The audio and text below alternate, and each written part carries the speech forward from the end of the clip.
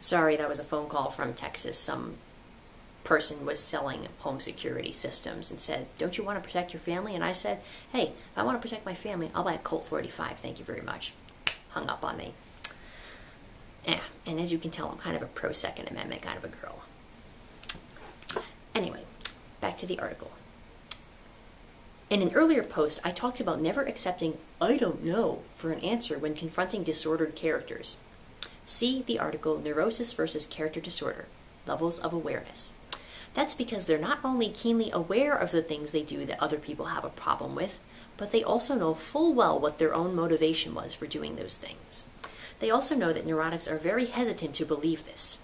That's not only because neurotics find it uncomfortable to accept the notion that not everyone is of benign character, but also because traditional psychological schools of thought have never adequately identified and correctly defined character disturbance and the kinds of behaviors typically associated with it. So I advise people who might be in relationships with disturbed characters to be aware of the tactics they frequently use to evade responsibility and manipulate others.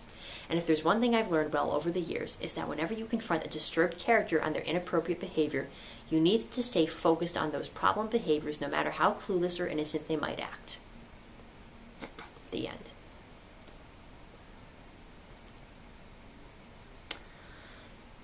Let's just start a new article here so you don't get like a 20-second video. Okay, Evasion and Diversion as Manipulation Tactics. Ooh, this looks good. By Dr. George Simon, PhD. No wonder.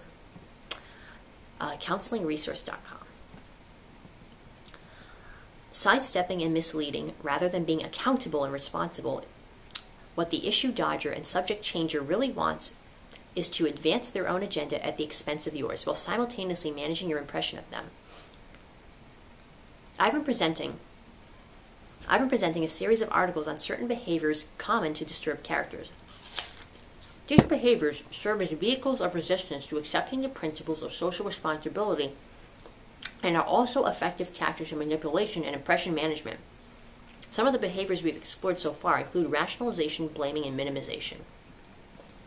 All these behaviors create problems in relationships, but perhaps no behaviors are as frustrating to someone trying to elicit some degree of accountability from another person as are the tactics of evasion and diversion.